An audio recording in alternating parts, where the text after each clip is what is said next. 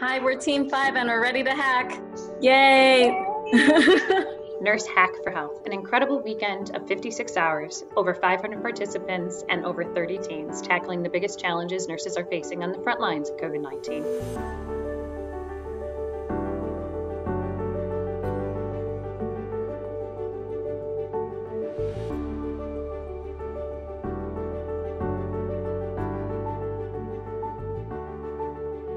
Along with this being a stressful time, it also is a time where we have turned up the gas. Nurses understand why it's so important for us to be in this space. We are uniquely positioned at the bedside where we're with the patients 24 hours a day, and we're involved in every aspect of the workflow. So we have this unique opportunity to see what's needed, to see what's going wrong, to see what's going well, and what are the ideas to help fix that.